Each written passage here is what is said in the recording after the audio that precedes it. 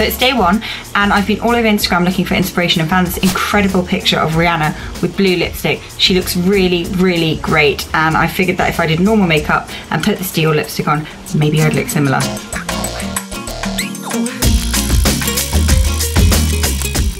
I'm taking a little cotton bud from Muji, and I'm just going to neaten up the edges. This is really hard. And I'm getting blue everywhere. I've just got it in my concealer compact. Quite a big statement. It's pretty much all I see when I look at my face in the mirror is just this deep blue. I don't think it works with the pink jumper, so I'm gonna go and try on a couple of different things. So I'm on my way to the gym. I'm quite concerned about what my trainer will say. That's it, you got it, that's it. Strength. Come on, 5. Lift my knees off.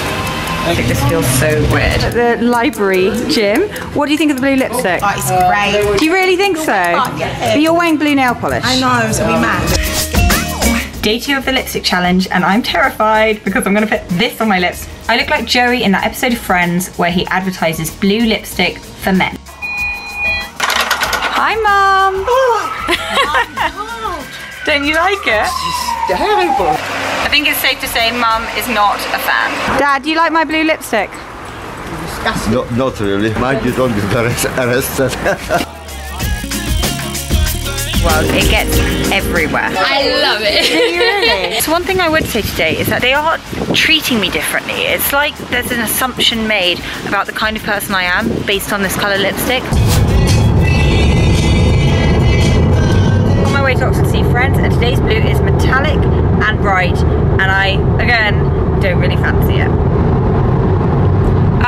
Blue lipstick, not one to put on in a car.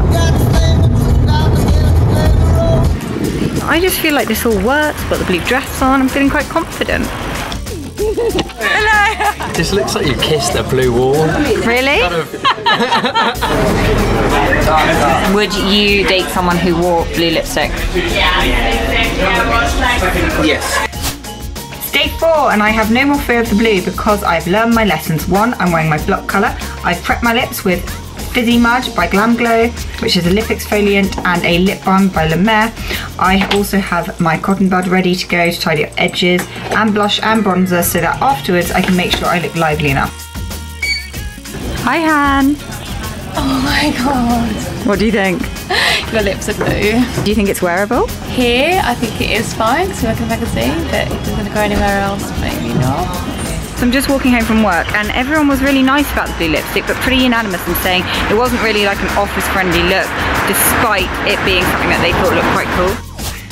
Final day of the blue lipstick challenge, deep blue matte. This is Urban Decay Heroine. So I'm in Paul Edmonds with my blue lipstick, and this gentleman here. Absolutely love it. I love that you're daring with it, and I just think that people aren't daring enough. We need to have more individuality. Despite being initially a little bit dubious, I am a convert. I feel like when I see myself in the mirror now, this seems quite natural. My normal lips look a bit boring. So give it a whirl yourself. Let me know what you think. You can find me across InStyle UK on all social media.